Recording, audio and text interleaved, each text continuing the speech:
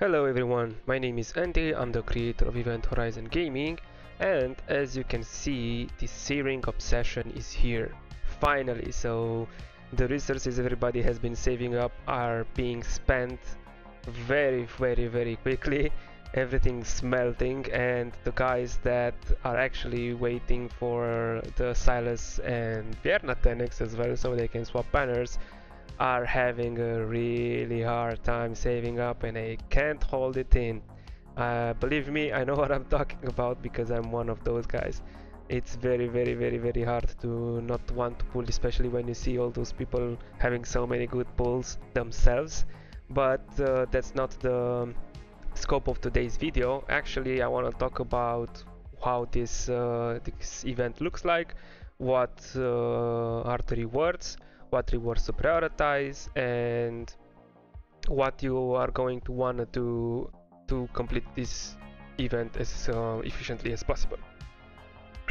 Okay, so as you can see, there's a story mode in which everyone can complete. If you are a very early account, try to complete as much of this story mode as possible. After you complete the 4th difficulty, you're going to unlock the challenge mode, in which you can just obtain extra resources and deal as high damage as possible for extra rewards.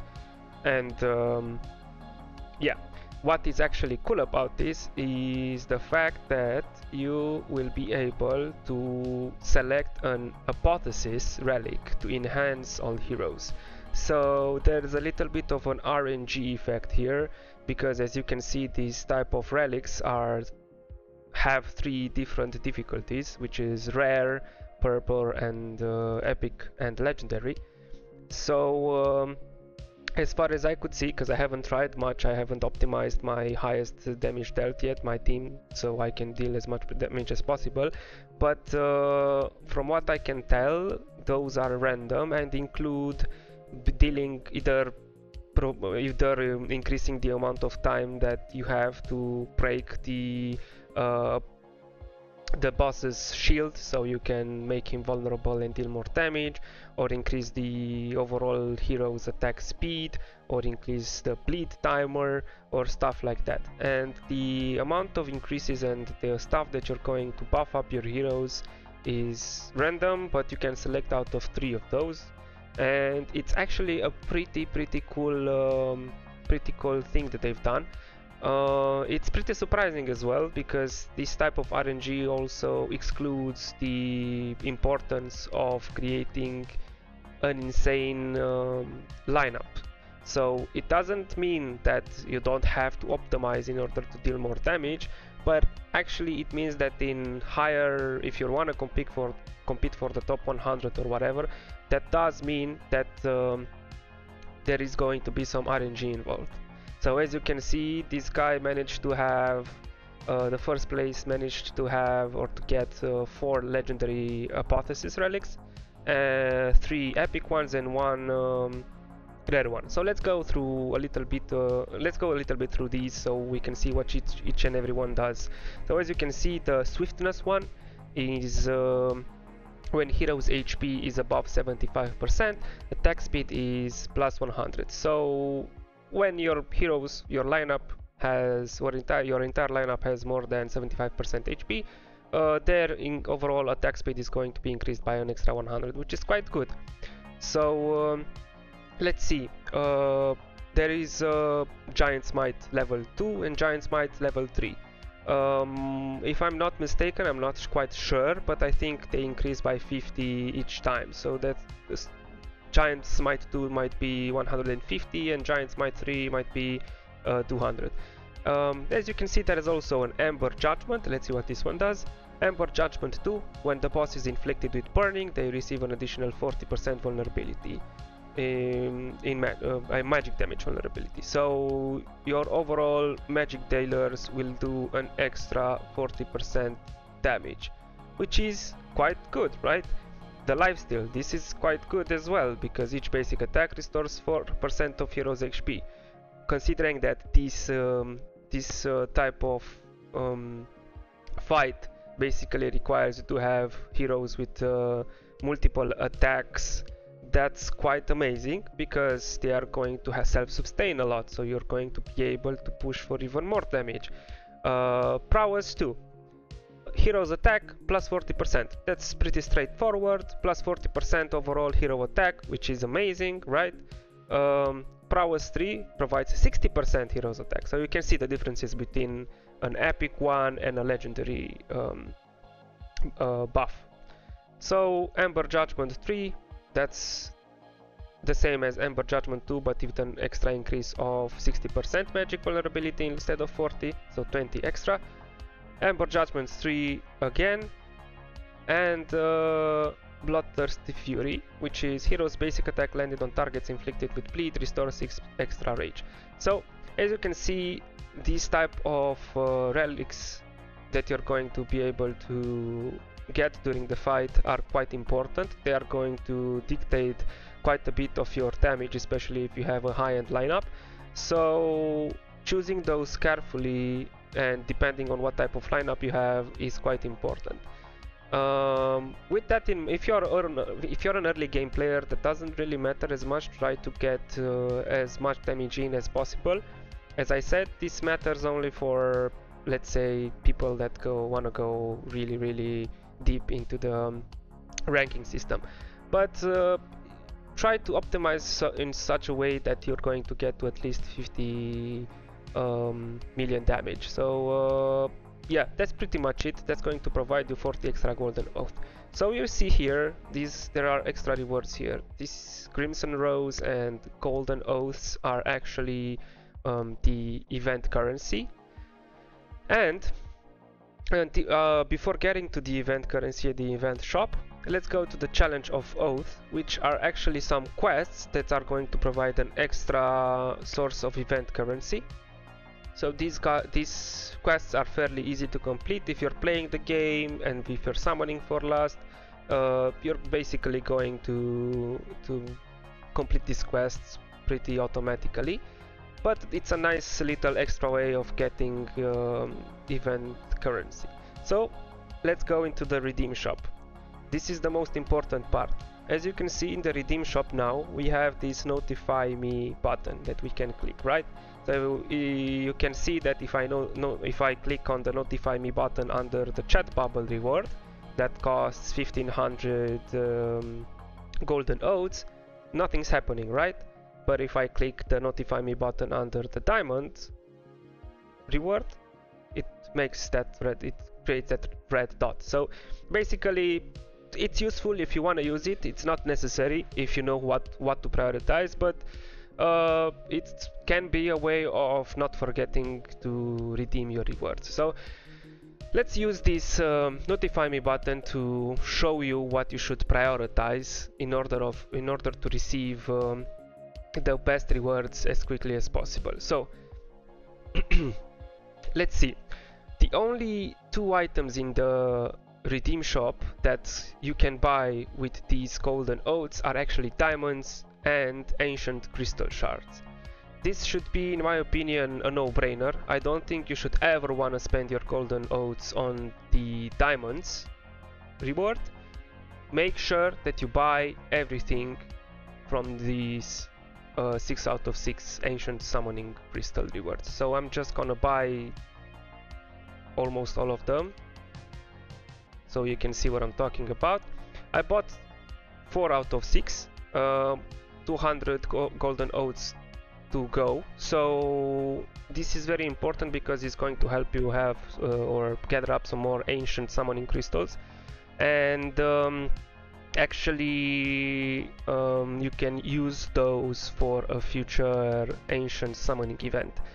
There is an upcoming hero that's supposed to be a chaotic ancient lord that's considered to be very good. His name is Valderon. So if you are going to buy these, it's going to help you progress towards getting Valderon, so who knows.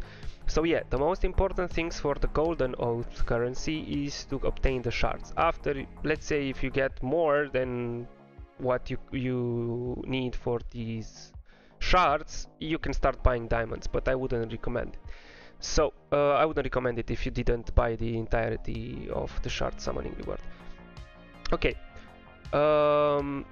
Afterwards, there is this Crimson Rose currency. So with the Crimson Rose currency, you can see that there's a little bit of a more complex situation. But before getting into the complex situation, I've realized that I forgot to talk about the chat bubble. Yes, I don't recommend you to go for the diamond or the shards, for the diamonds unless you complete the shard, but I don't recommend going for the diamond even if you complete the shard, because the chat bubble is going to be quite a nice aesthetic effect. So depending on what you prioritize, if you prioritize summoning or you prioritize aesthetics, just go for the chat bubble if you prioritize aesthetics. But I still progress wise for your account, the shards for the ancient summoning crystals are going to be more important. So back to the Crimson Rose, sorry for the interruption. Back to the Crimson Rose currency. As you can see, we have an avatar, we have last exclusive artifact, we have an epic hero, Tazira, we have rare summoning crystals, we have 5-star psychic powers for the upgrades requirements, we have arena permits, auto fights, and gold. So right off the bat, I can tell you to prioritize getting the last exclusive artifact first. Doesn't matter if you're going to if you will receive last or not. Most probably in the future, maybe in the next Valentine's Day event, or who knows, we're gonna be able to pull for last again. But most probably it's going to be very useful even if you don't have last now, because you're probably going to get her in the future. So getting this exclusive artifact is very important. Every exclusive artifact is very hard to get, so every time you see an exclusive artifact into an event shop, make sure to capture it, carry it, buy it, call it whatever you want, but just do it because they are very, very, very rare. Tazira is an epic hero. She is almost as expensive in currency wise as the exclusive artifact, which is insane because Tazira isn't that strong of a hero. Yes, it can help you during the Styx Immortal Codex and during the boss from this event, because she has an ultimate that provides quite a lot of attacks per second, but she's fairly easy to get, so I wouldn't go for her. Even if you, let's say, want her awakenings, you can just don't.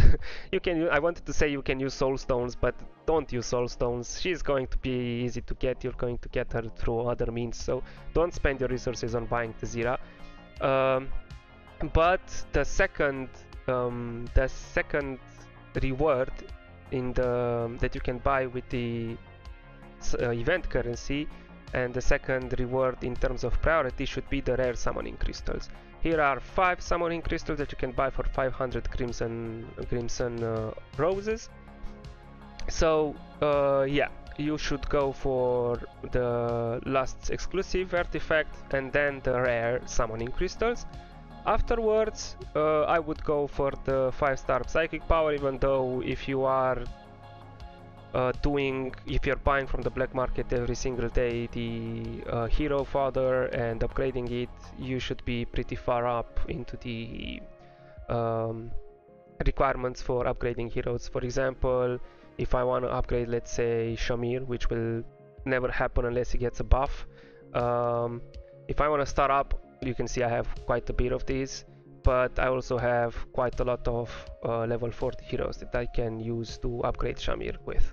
So as you can see, you don't require that as much, you don't need that psychic power as much, but it helps. You're gonna get into a point where it's gonna be harder to farm EXP, or you're not gonna have stamina, so that should be your third thing in terms of priority.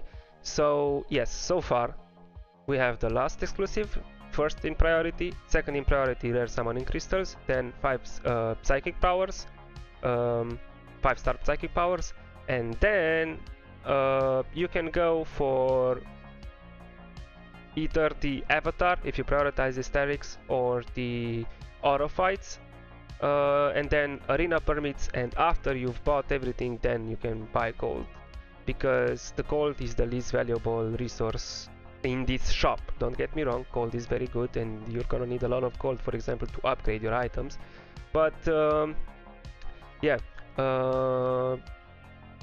buy everything in the shop and then buy the gold. So yes, this should be the priority. Last exclusive, rare summoning crystals, 5-star psychic power, out of fight chances, arena permits, the Zera and gold. Yeah, an avatar along between, after you've bought the rare and the psychic power, you can go for the avatar if you want in between. So yeah, I hope this video was helpful. Make sure to early accounts, make sure to complete the story mode. Mid to late game accounts, make sure and even early accounts, make sure to go as high as possible into the challenge mode so you get some extra rewards. Don't forget to complete the Searing Obsession challenges or quests or claim those, and prioritize properly in the redeem shop event.